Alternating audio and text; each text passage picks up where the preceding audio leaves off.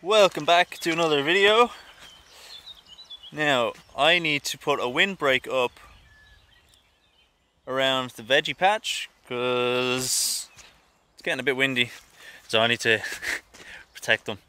But I pointed out in a video recently about my windbreak and how I briefly mentioned I'd never seen any very clear instructions on how to install a windbreak. I couldn't find anything. So my first one, actually, I'm going to flip the camera around and I'll show you. 1 second.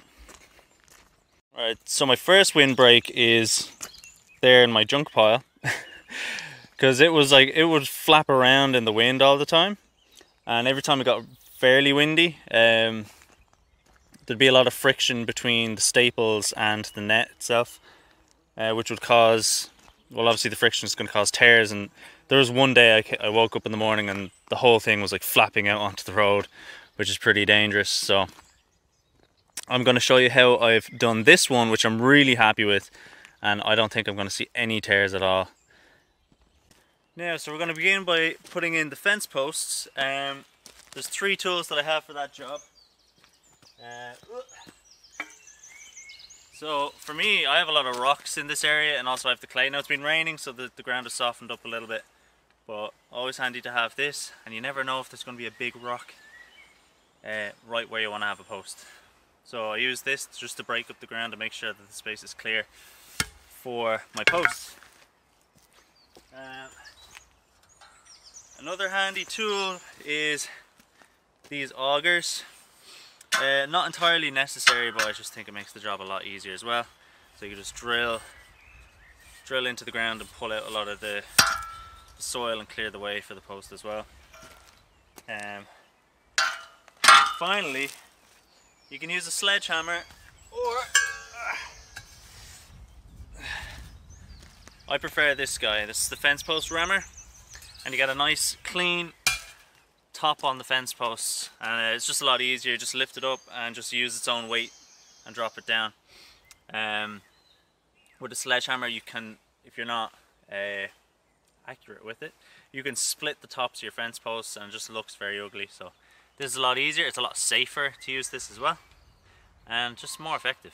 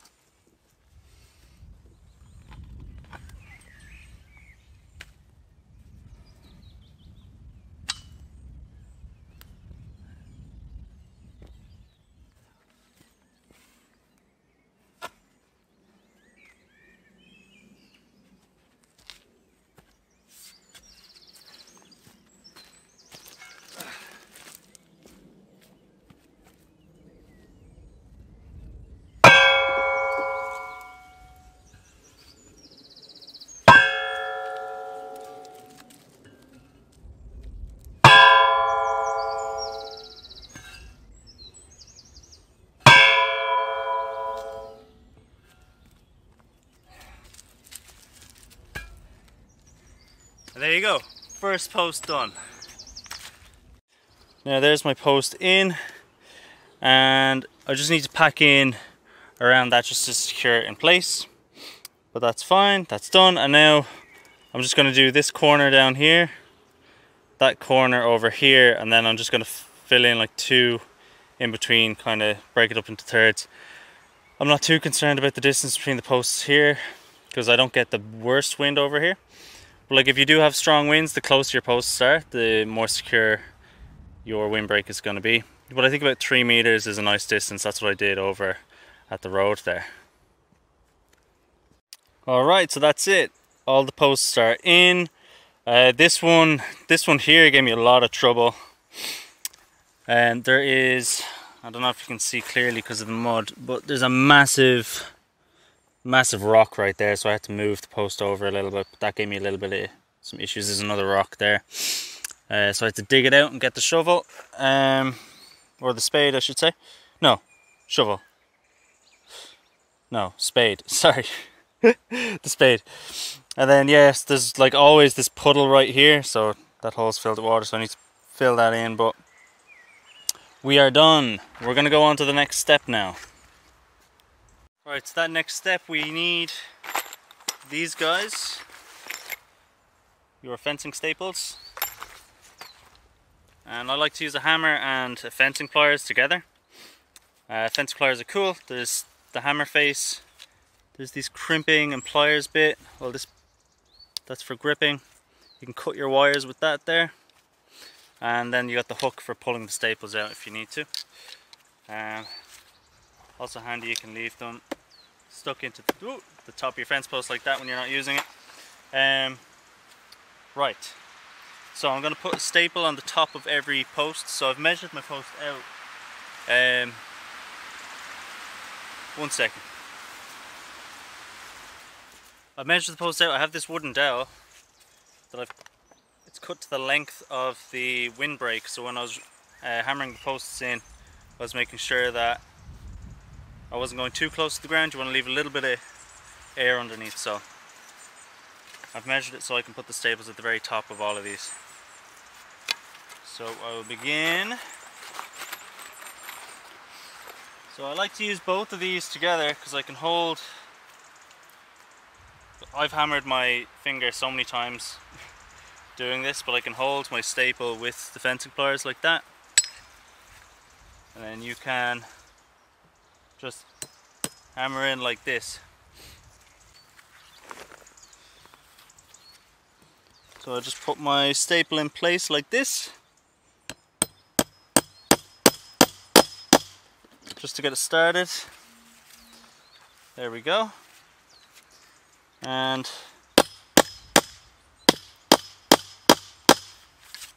we don't want to go all the way in. We want to, let me show you. There you go. We want to leave that little loop there. Now I'm weaving the, I'm going to weave the windbreak in and out of these posts just to give it a little more strength depending on the direction the wind's going to be coming from. So that's why I'm going either side of the, let me flip that over, either side of the post as I go down.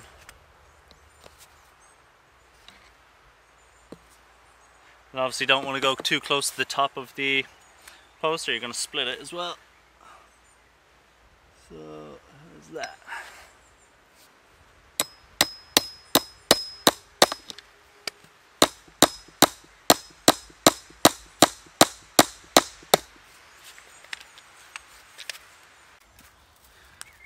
Now I just realized I did something wrong. I should have just so I need to secure this galvanized wire across the tops of all the posts.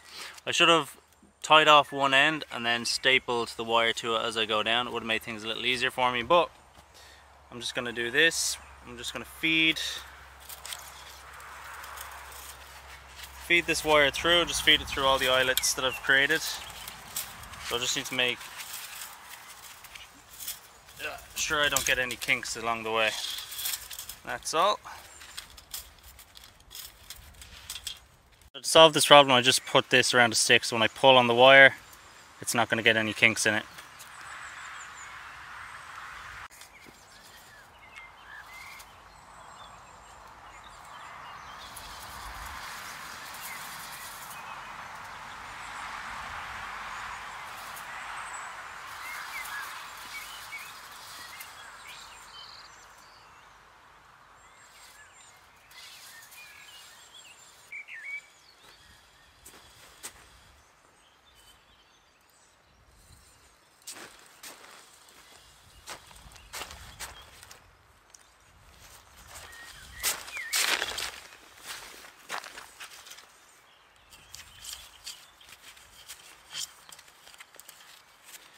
Now, one second, I'll show you what I'm doing here. Whoop.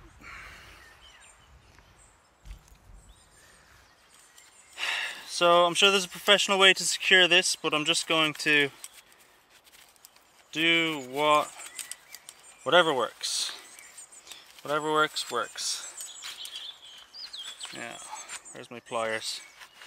Ooh, it's in my pocket. There we go. Now, so I'm just going to make a loop like that, so I can pull that tight up against the post, and then just pull it tight on the other end and secure it off. Now, so I'm just going to cut a length off of this that I can work with. And pull. There we go. Pull this wire nice and tight.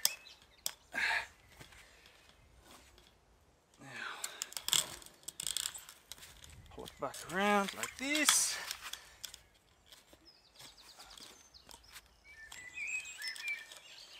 One second. I want to get that tighter.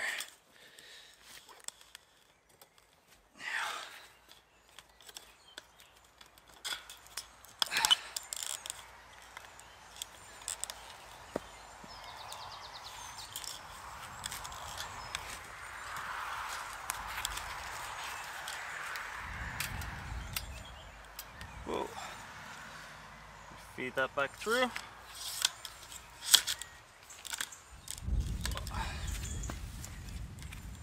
Get that kink out, one sec. There we go.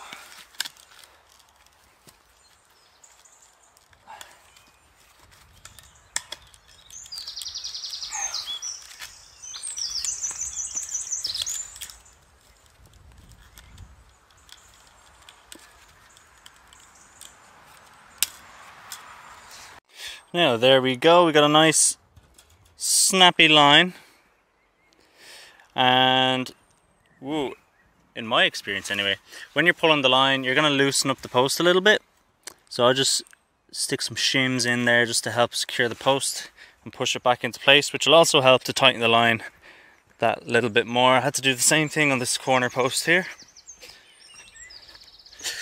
Yeah, just hammering a bit of wood there. There we go. Now, next thing, we're going to get our windbreak and we're going to start to secure it to the wire. Right, now this is where we get to the stage where things are going to get a little bit tedious, but this is where we're going to start attaching the windbreak on. So I'm just going to begin with a cable tie. Actually, I should show you first, shouldn't I? Get the windbreaks that have, can you even see with my black, there you go, these loops on them, and then you're going to use these cable ties through these loops to secure it to the wire. You're going to begin first on these eyelets that we put in with the staples. So you're going to secure it to that staple, and then we're going to go to the next staple across the way, and then secure it along the wire itself as well. So I'll show you that now.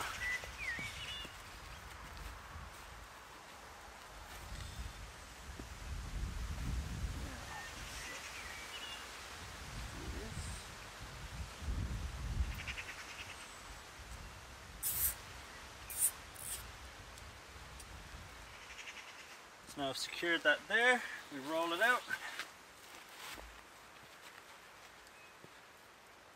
Ooh.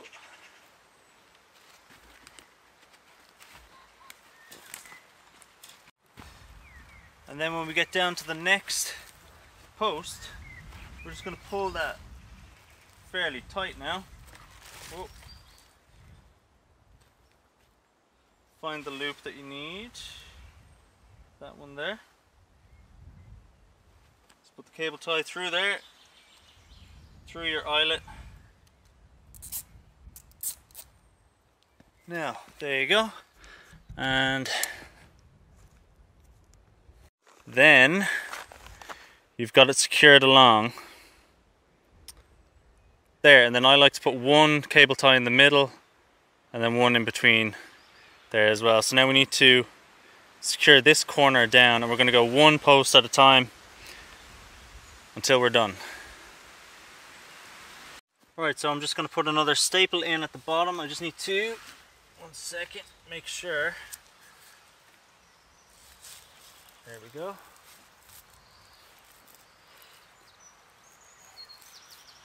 Then we're going to have that nice and tight, so I'm going to put it around here. Perfect.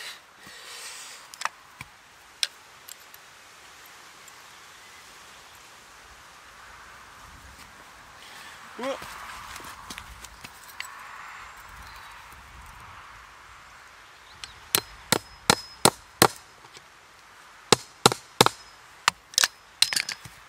Now I'm going to do my 3 along the top.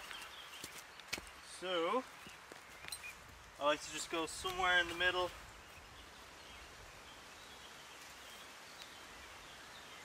Just like this. Somewhere in the middle here.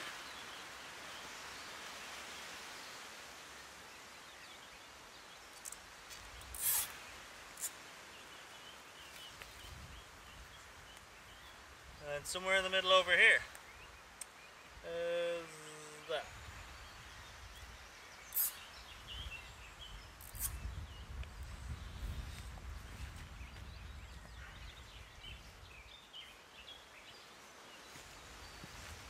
Right, now I'm down at the next post. I've already secured some of this wire down to that first post that I just worked on. And I'm gonna need to, there we go, put another staple in right around here. So, right around here, what I'm gonna do is, when I'm stapling, I'm gonna staple the wire through there, so roughly there.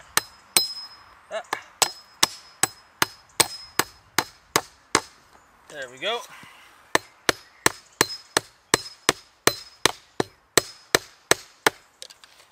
Now, so my wire is secured. Whoa, I don't even know if you can see. There you go, my wire is secured through that. So now I'm going to, again, cable tie this down onto that staple.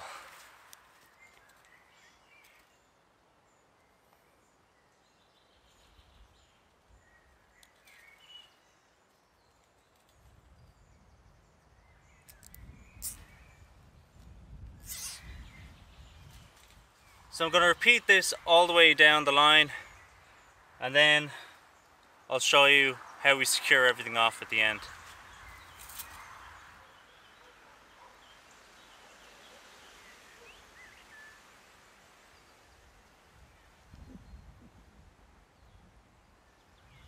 Now, there we go.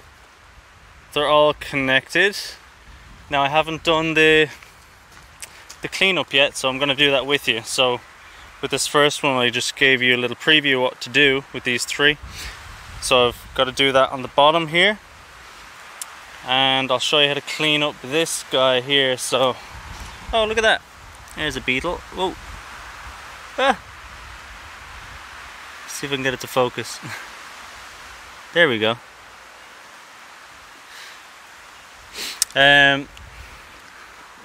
Yeah, so even here, right, whoa, let me get that back. No matter how tight you pull this, it's still not, there's still going to be a bit of slack on it sometimes. It's just the nature of the netting. Like, this is going down on a slope, so the 2 holes that you're securing your cable tie to are going to cause twists, which is going to make that happen. So I'll show you how we're going to clean that up now. Alright, so we're going to do our 3 cable ties like I did on the first one. So I'll just get one in the middle,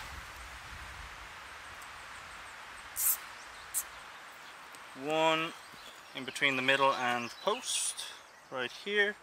Sorry, I know you can't see me, just give me a second. And the other one, let's say around here.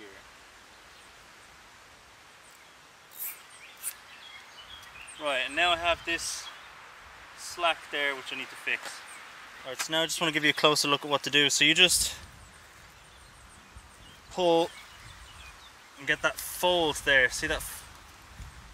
Now that's our excess. And we just get a cable tie through there. Whoa.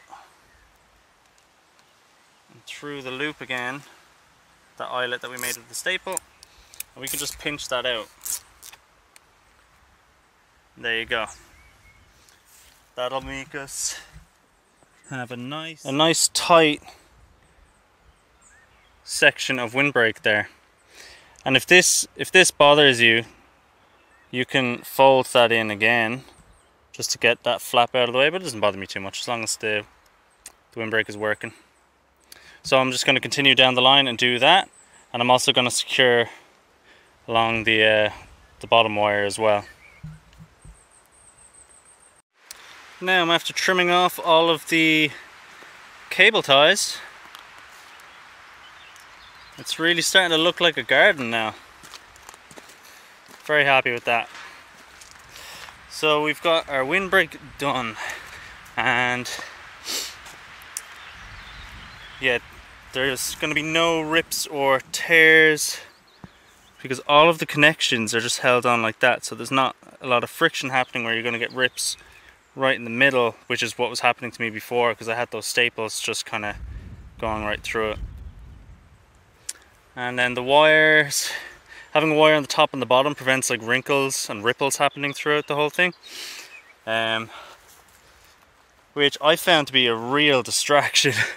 I couldn't help but look at my windbreak every time it was windy because I could just see the ripples. So this is just nice, clean and steady. Like, it's windy right now. Not so windy, but there. You can see a little bit more. So it's a little bit of a windy day and there's zero movement happening on the windbreak. Now, so that's it. I'm going to leave it there. Hope you enjoyed it. Hope you learned something. And I'll see you in the next video.